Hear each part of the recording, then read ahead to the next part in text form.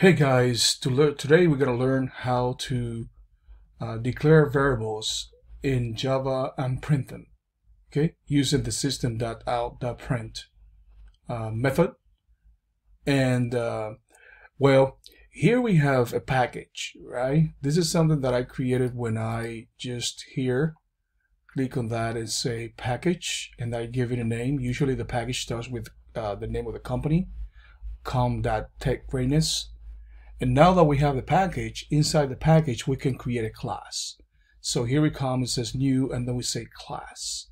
Okay, in the class, we're gonna make it public, and then the class is gonna have a method called main, which is the one that runs the program.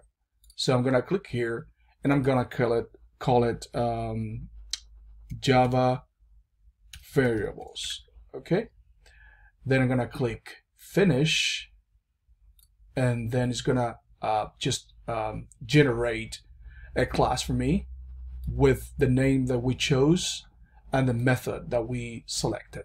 Okay, I'm gonna delete this comment, I don't need this, and then inside this method I'm gonna write my program, and then that's gonna be run when I click on this button here, the play button. Okay, so the way you declare variables, let's declare an integer. Okay, we have to start with the type, right? The type is going to be integer, but in this case in Java we say int, right? We're going to give it a number, a name. The name is going to be a number, and then we're going to just put the number 10.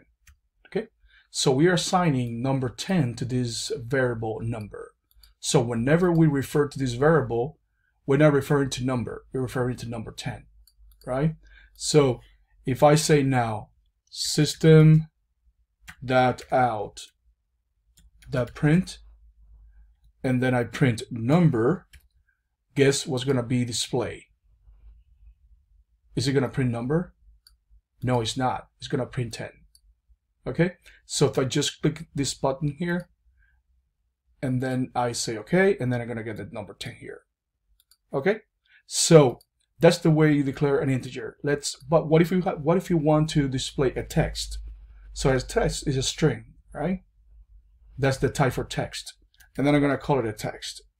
So I'm gonna say this is a number, right?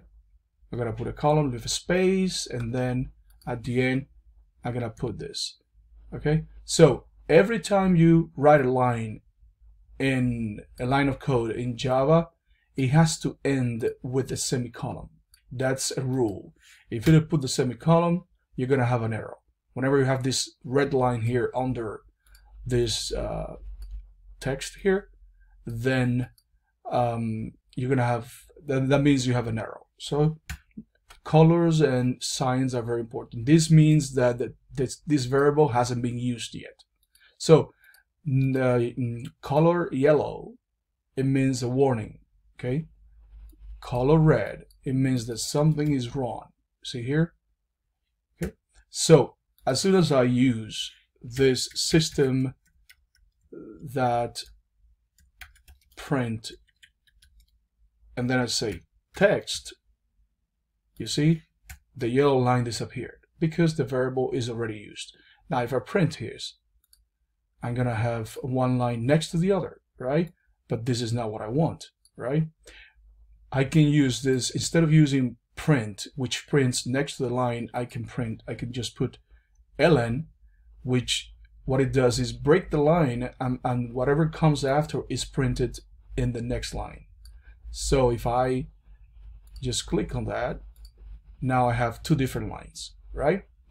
But I want to have, this is gonna look more beautiful if I do this, right? And if I say text, right? This is a number, right? This is a number. Remember, when you use variables, you're not printing text. You're printing whatever is inside the variable. In this case, this is a number, right? Now, I'm gonna leave I'm gonna put now, and then I put the number, the variable number, right? So if I just click here, it's gonna print this is a number 10, right? But remember, I didn't put ln here. So that's why we have this, everything in the same line. But if I do this now, right? If I do, then I have, this is a number, 10, right? So this is a good thing. This is beautiful the way it looks, right? Now, what if I want to declare a decimal, for example? I have to use the type double, right? There's another type, which is float, but in this case, we're going to use double, but let's go simple for now. And then let's call it this, dec, right? And let's say 4.6, right? Now, if I say, let's put ln here to put in a different line, right? And let's say list system.out.print, and we say these are two numbers, right? Right?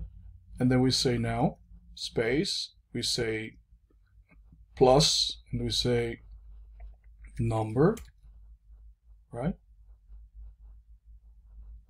And then we say dec, which is this variable here.